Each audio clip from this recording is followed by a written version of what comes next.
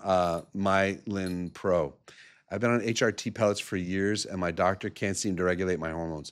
If I take too much progesterone or even every day, I start to bleed like a menstrual cycle. I'm 57 and frustrated with the process. I've always maintained a healthy eating and fitness lifestyle, but now I can't get rid of the belly fat no matter what I do or try. Nothing seems to work. My blood work comes back normal, but I still have all of the menopausal symptoms except for hot flashes. Thankfully, I've never had any of those. Any ideas what could be going on? Note, I was checked out by an OBG for the bleeding issue and had a biopsy and my results came back normal. Your advice would be greatly appreciated. Thank you. Thank you for this question. Um, Dude, thanks. I gotta work. So this is how I would approach this. You know, pellets are unique because you get the pellets inserted and you have a mini surge right after it. You don't want to do labs within the first 2 weeks of having pellets inserted. Wait a little bit. You want to do labs maybe a month after insertion and get an idea of where your levels are. My guess on you would be that you have too much estrogen. It's a little bit.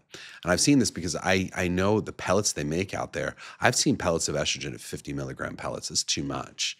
You know, our goal with you is to keep your estrogen, in my opinion, around 80, 82. Studies show that women whose estradiol is 82, if you're only doing estradiol, no testosterone, estradiol at 82 helps maintain bone density. I'll put the citation in here. So I want your estradiol around 82. If it's above that, that has a chance of increasing the line of the uterus.